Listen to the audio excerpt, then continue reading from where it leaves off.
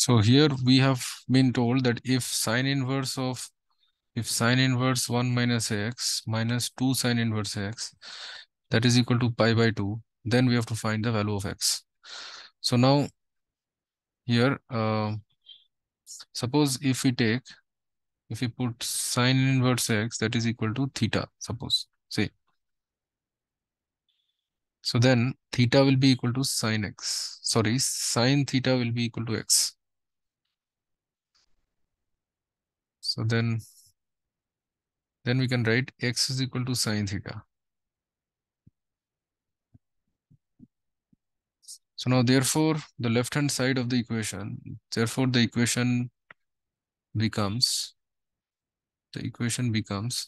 sine inverse of 1 minus x minus 2 theta, that is equal to pi by 2.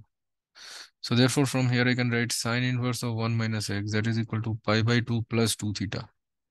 So therefore 1 minus x, that can be written as sine of pi by 2 plus 2 theta.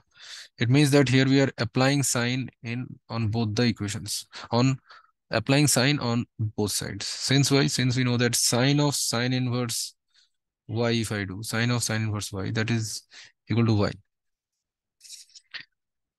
So now sine pi by 2 plus theta, sine pi by 2 plus y, suppose, that is equal to sine y. So sorry, that is equal to cos y. So this is equal to cos 2 theta.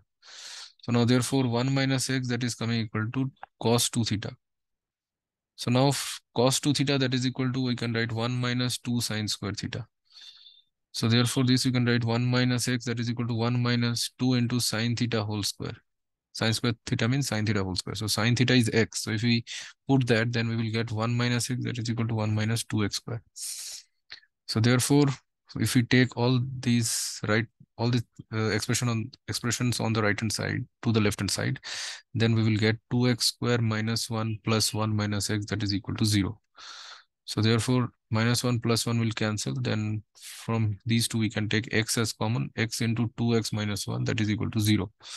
So therefore x is equal to 0, or we can say 2x minus 1, that is equal to 0. So therefore x is equal to 1 by 2. So x is equal to 0 or x is equal to 1 by 2. But we need to check if these two solutions are satisfying the given equation or not. So now therefore first case is for x equal to 0. For x equal to 0, we can say that the left hand side will be sine inverse of 1 minus 0 minus 2 sine inverse 0. So that will be equal to sine inverse 1 minus 2 into sine inverse 0 is 0. So this is sine inverse 1 is pi by 2. So this is coming pi by 2, which is equal to the right hand side. So x equal to 0 satisfies the equation. It satisfies the given equation. But for x equal to 1 by 2, which we got, for that the left hand side will come sine inverse of 1 minus 1 by 2 minus 2 sine inverse of 1 by 2. So this will be sine inverse of 1 by 2 minus 2 sine inverse of 1 by 2. 1 by 2. So this is coming minus of 2 sine, sorry, this will come minus of sine inverse 1 by 2.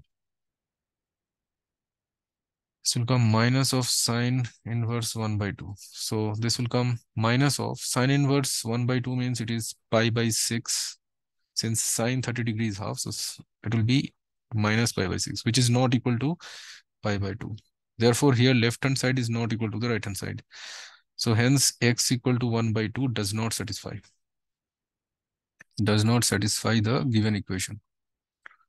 So therefore, x equal to 0 only satisfies the given equation.